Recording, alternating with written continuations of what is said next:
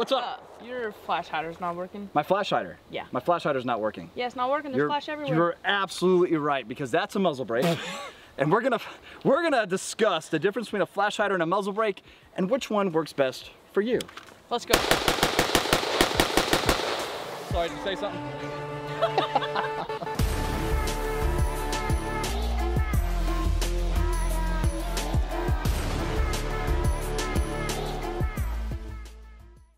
Welcome back, everybody. Clint and Katie here today with Classic Firearms. How are you doing, Katie? I'm doing all right. How about yourself? I'm doing pretty good. You're not gonna give them a what's up, guys, or anything? Well, you interrupted like the flow of things. So oh, okay. Hey, welcome back, everybody. Clint's here today with Classic Firearms. We got Katie back with us. How's it going, guys? There it is. We're here today to discuss. Actually, let's do this really quick. Tell me the difference between a flash hider and a muzzle brake. One of them breaks. One of them suppresses flash. I don't really know. It's hard to argue that. Okay. Okay, can you identify which muzzle devices here are flash hiders versus which ones are compensators versus which ones are muzzle brakes? I know. I think that's oof. I think that's a brake, right? Am I wrong? Oh, absolutely. I'm wrong. You're very wrong. Yeah. That's okay, but that's the point of this video, because while we were having this exact same conversation, hey, can you pass me that muzzle brake over there, that Surefire? I want to throw it on this other gun. Well, I know that that's a Surefire, isn't it? That is a Surefire. So is that one. Yeah. Yep. Yep. Okay, so let's talk about this really quick, and we're actually going to put into practice a little bit how these things work. Okay. I know that's a bird cage, but I can't tell you what yeah. it. I can't tell you if it's a one versus the other. I got you. That's the point of this video. The A2 flash hider that you see on the 14.5 M4 Military Collection FN that you see right here is considered a flash hider. You've got these ports right up front that, well, they direct the gases kind of up and in front of the shooter in a sense, but what that does is that breaks up those gases so you don't just have a massive fireball coming out the front. You've shot like the Q cherry bomb. Yeah. You've shot other muzzle devices or even guns without a muzzle device. You saw that with the 300 Win Mag that one time. Yeah. And it just produces heavy recoil and also a fireball effect, right? Right. Cool. So a flash hider helps hide the flash. Yeah. Right. There's different types out there. We've got obviously the A2 birdcage that you see on the M4. We've got a 3-prong guy here, kind of like that old school vibes, you know, that we've got right here, the little daisy picker thing, with the M16. And on this guy, the Scar 16, we've got some fun stuff set up on it, but this is the Surefire 3-prong War Comp. This is a compensator slash flash hider. All right. Now what this does, the reason it's a compensator is because it does have this porting right up front, right? And what that does is direct the gases up, and you can actually time this to different directions. So if you're primarily a right-handed shooter, you're only gonna shoot this gun right-handed, you could have this sitting off more this direction from you and me. That'd be closer to like maybe a 1 o'clock, 2 o'clock position versus a 12 o'clock. What that does is it directs those gases in that direction, and therefore it'll push the muzzle opposite of that, right? So, right. All right, cool. And then the 3-prong effect, so for those next gases or those escaping gases coming out the front of the gun that aren't exactly coming out the ports, well, that'll break those up to keep from flashing.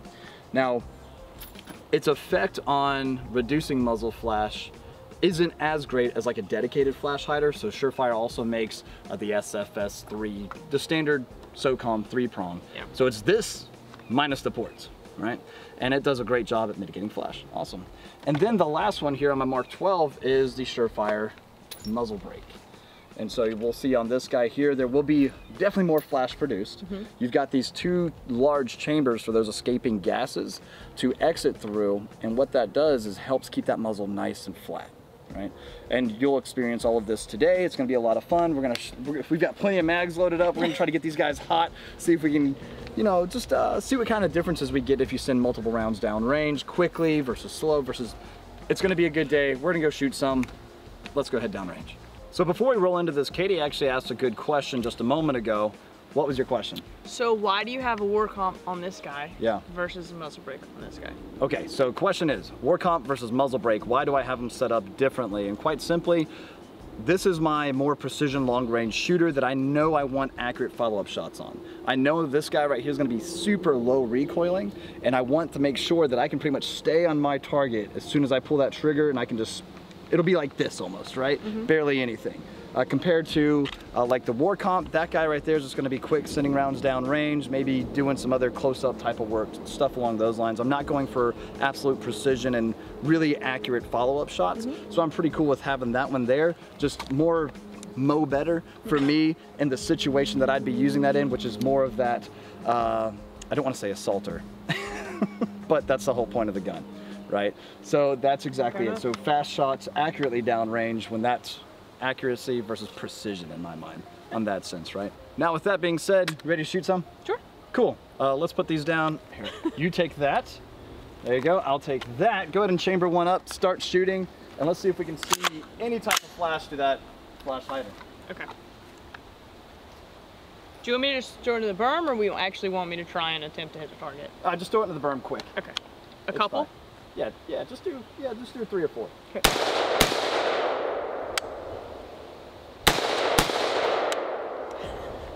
I rode the trigger just a little bit there.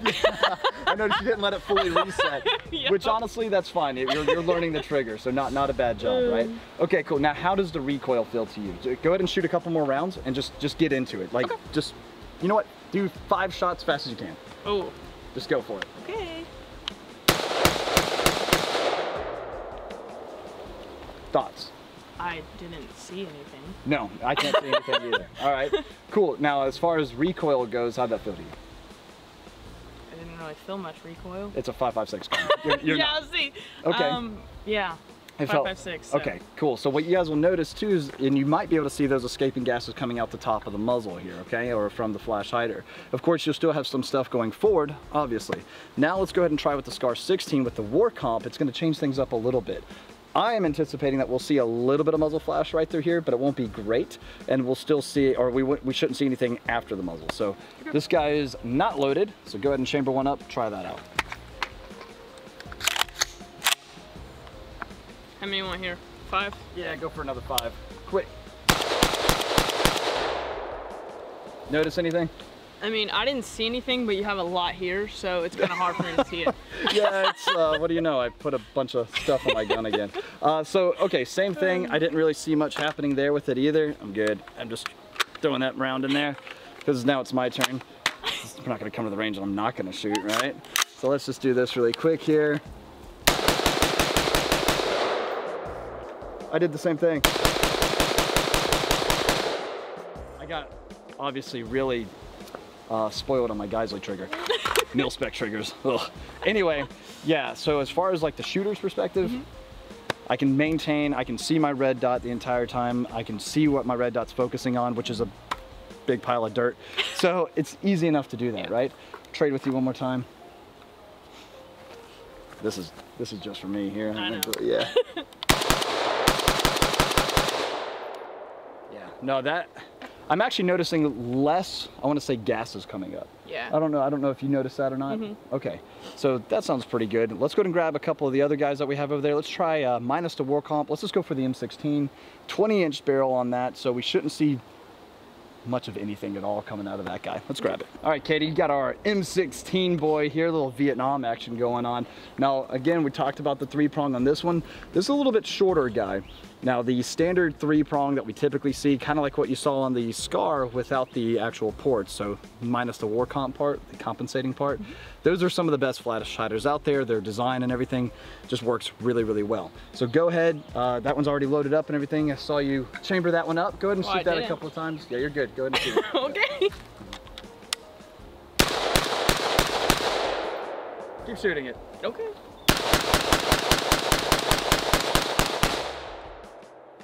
Yeah, I saw you kind of smiling. I was like, yes, you like that one. Now, this guy's definitely lightweight, especially compared to all the other ones that don't have a bunch of stuff on them. Yeah. So how does that one feel to you? Great. Yeah. I mean, just it's light. Yes, which I know you like quite a bit. But anyway, so it also has a smaller barrel and as well. Yeah. It was light and it didn't have recoil. So no. That's great. No, it's a fantastic gun. So again, one of those Colt clones. It's super cool. Yeah. But anyway, let's try the muzzle brake now. The brake, just let me know what you think about recoil, all that type of fun stuff. There's not one in the chamber. Go for it.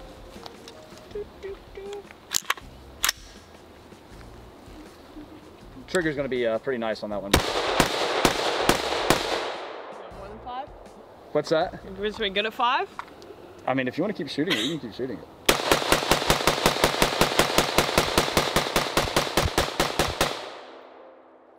Okay, I see you. All right.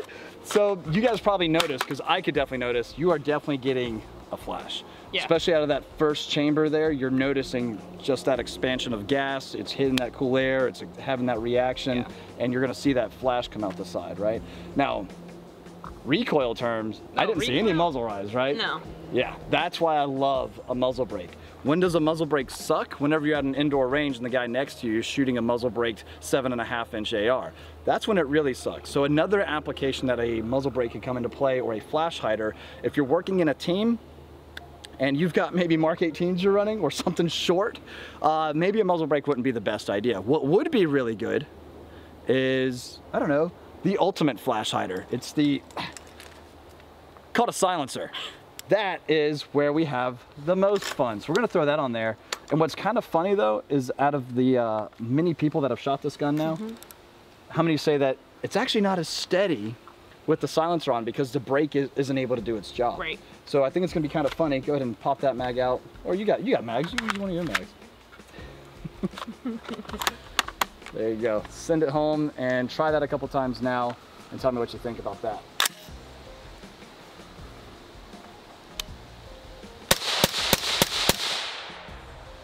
Seems like it jumped a little bit more to me. What do you think? Yeah. I mean, yeah. Shoot it some more. Yeah, I'll say.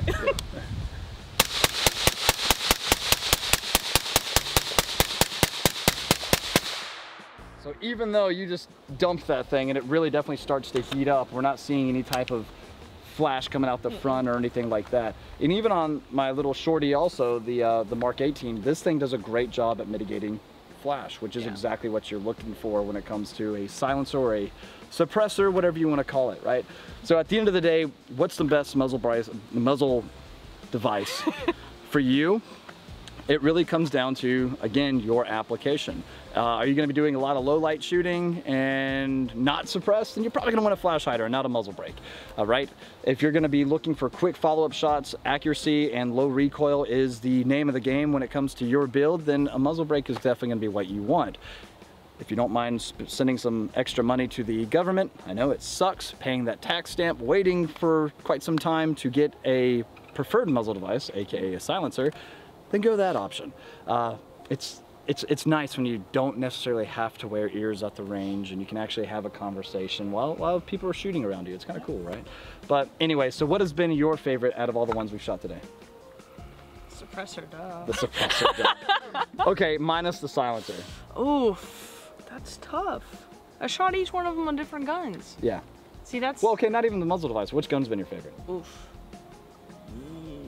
I don't know. I like them all. Yeah, I think you.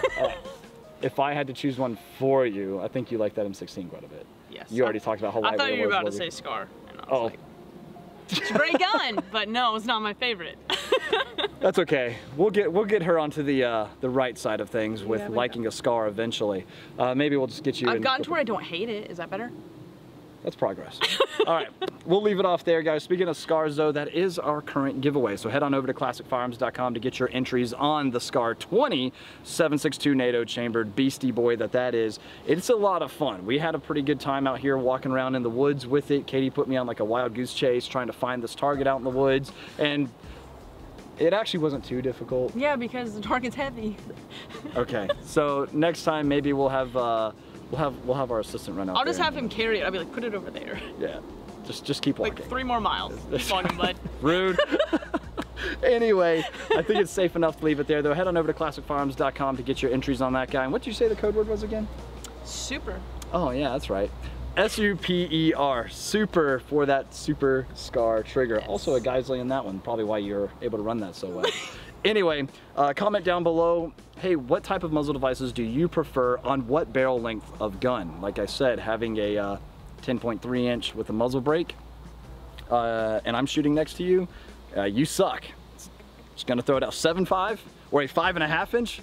I've seen it, and I hate you. But anyway, don't do that, or do it for a fun range toy when you're outside, not around other people. Yeah, I still like have concussive force from that one guy. Anyway, cool. Code word super for the Scar, which has also a surefire brake on it. Awesome gun. And yeah, a lot of fun. So I'll see you guys down in the comment section. As always, we appreciate you and your business. God bless. We'll see you next time at classicfirearms.com. What's up? Don't think your muzzle brake's working. My muzzle brake is working. Yeah. It's a flash hider. Thing, didn't I?